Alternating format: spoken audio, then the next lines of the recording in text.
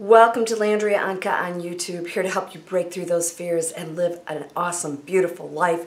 Everybody deserves that, and it's possible for everyone to live that. Yet, we struggle. All of us struggle on some level. Well, even if you had a beautiful, perfect life, there will be challenges.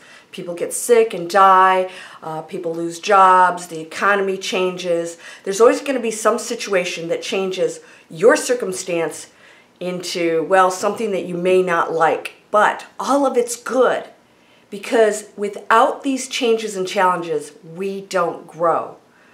All right, and that's not fun. So I want to talk today about, let's just say, really part of the same equation, that is procrastination and self-sabotage. Is your procrastination self-sabotage? My thoughts on that are probably yes. Why do we do that? So I looked up why people are consistently late, and I could not find one real answer to that question on the entire internet. They were all over the board. They want attention, they want to be bad and get, have to apologize. They just sort of just don't want to even go there, but they push themselves. It was all over the board. So there really wasn't a solid answer for that. So I look at all of us and I think, how many of us have a goal? Something that we want to achieve in our lives, a life that we want to live, and we have it in our head. It's something in the future that we need to arrive at, right? Just a consistently late person does. Why do so many of us not go and move forward toward that goal, implement the changes that are required to achieve that goal? My thoughts on this are that it's easier to have something exciting in the future to look forward to than to actually implement it. Because when you implement all of the action, when you take the action to actually go after it, there are one of a couple things that could happen. Well, of many things that could happen, but most of all, potential failure in your head. To me, there's no such thing. What if it doesn't work out? What if that huge goal, I'm getting an opportunity now, isn't going to happen the way I thought? What if I go after it and I'm just not good enough? Or I risk things and everybody's disappointed at me, and then I have to explain why I did something that, went after my crazy dreams, and they're all going to say, I told you so. That's a big part of it. The second thing is that we personally love having that thing in the future. It is an exciting thing to look at, and there's going to be just a lot of effort to make it happen. And it will change our current world that, even if we're not satisfied with it, is the known. Comfortable in some ways, even when we're uncomfortable. At least we know it. My mom, she came from a very dysfunctional family. And she shared something with me that I'll never forget. She went and got counseling when I was a kid. Because she was a great mom, and she wanted to make sure she stayed a great mom, because she didn't want to bring in all those old habits. She was smart enough to know certain habits that she had that would sabotage everybody's happiness, because she didn't come from a family that had consistent happiness. So she went and saw a counselor, and he told her something that she shared with me.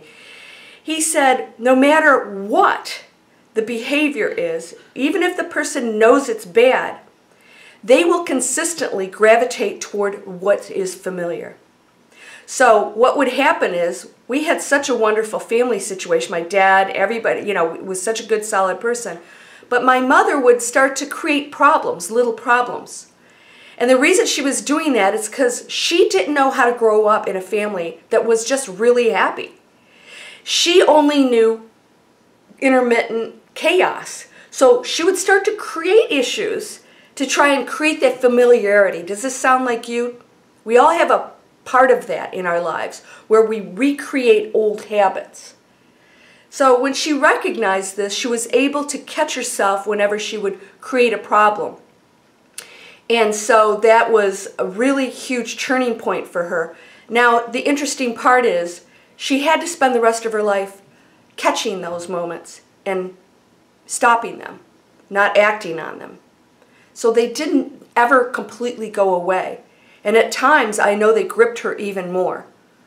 So I want you to think about that. Are you creating a pattern or chaos that stops you from reaching that goal? Because if you went to that goal, you would actually have to become a completely different person with different habits, different thinking, different actions.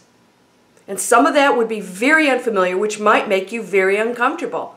And it's easier to have that goal in the future than it is to really go after it and know what the results might be. Because God forbid, as I said before, they don't work out the way you thought they would. But here's my thoughts on that. They're going to take you to greater places because you're aspiring to greater things. And when you do that, the universe picks up on that energy of achievement, bettering yourself, breaking through fears, breaking through limitations, and other things will flow to you because maybe that goal that you wanted isn't the ultimate thing for you.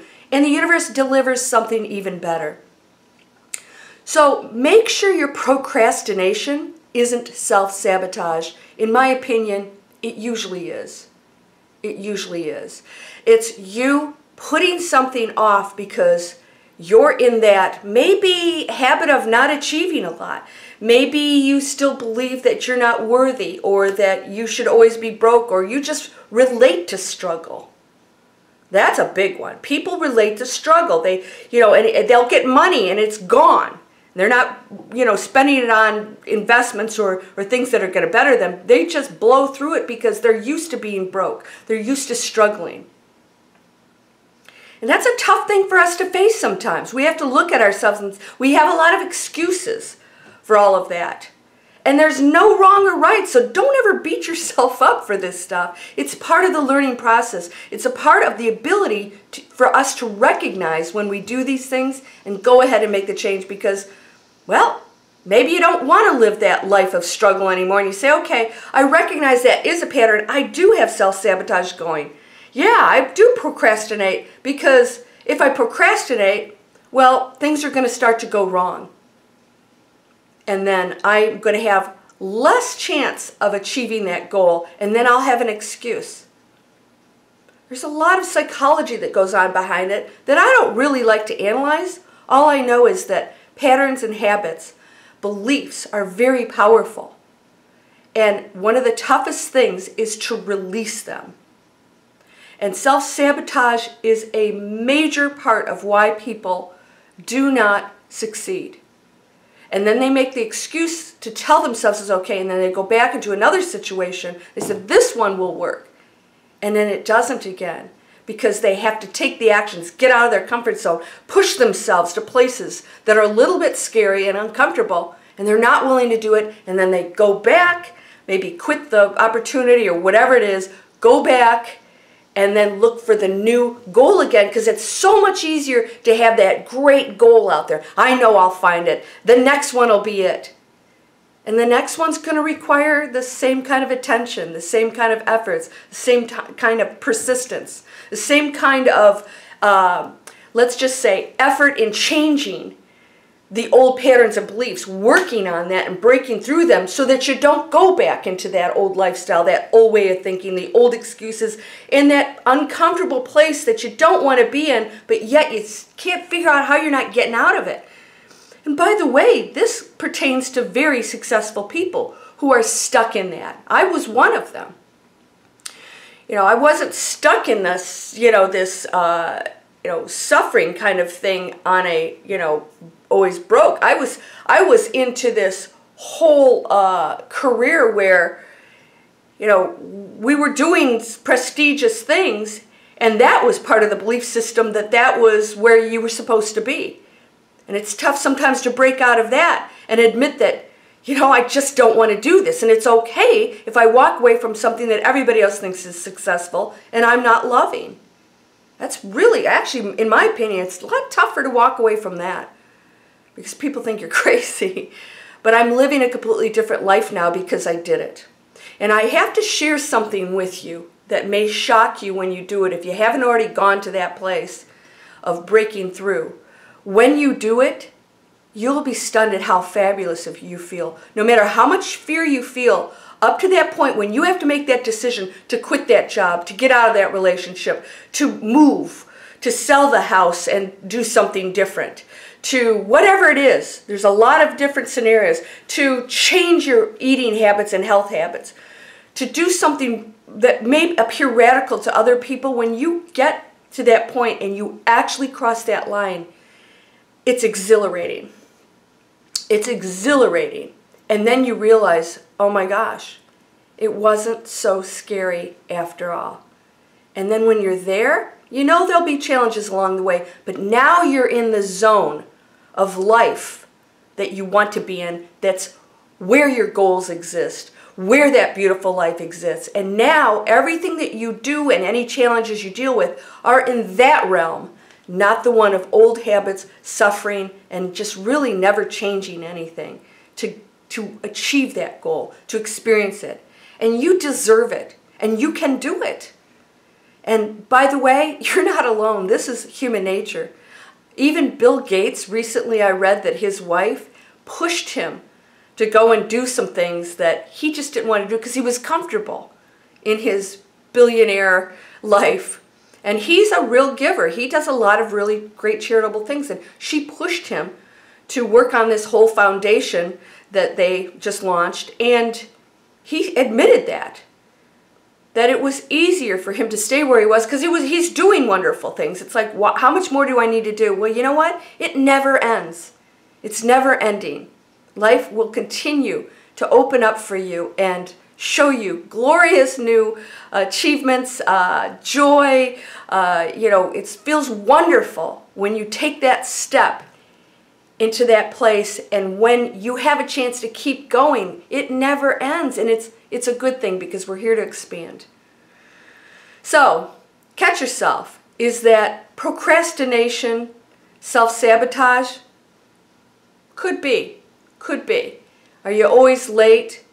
It's so much more fun to have it in the future. Do you want to live it, or are you going to die having that goal in your future, and now it's not a future that you have anymore to experience? Don't wait. And it's never too late. There's no age barrier to those goals, to those dreams. I'm sending you abundance, prosperity, joy, health, wealth, and peace. Namaste.